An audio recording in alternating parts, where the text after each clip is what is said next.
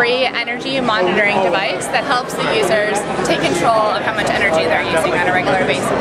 In order to use Google Power Meter, you would get a TED device and you would hook it up in your house to your electricity and your internet. And then you would sign up for Google Power Meter, and then you would see real-time use of the electricity that you're using every day. So you might notice that at some parts of the day your electricity might jump and at some points it might be lower, and what devices might be on that would be using that electricity.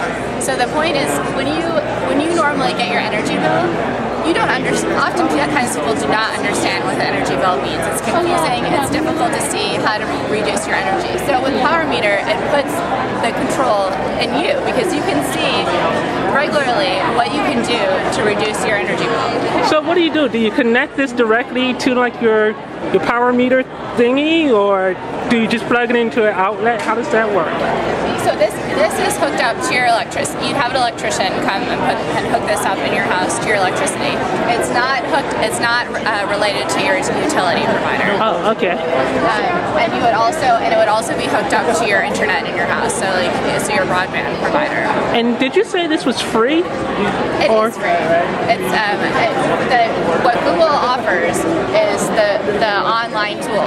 Mm-hmm. So you can sign up at any time for Google Power Meter and just regularly see what you're doing. Oh, so the Google Power Meter is actually this tool here. Right. But this just enables you to use the Google Power Meter. Okay, so then we would have to go out and purchase something like this. You would. I mean, we have partnerships with some utilities across the country, and you can get your TED device to use Google Power Meter through them.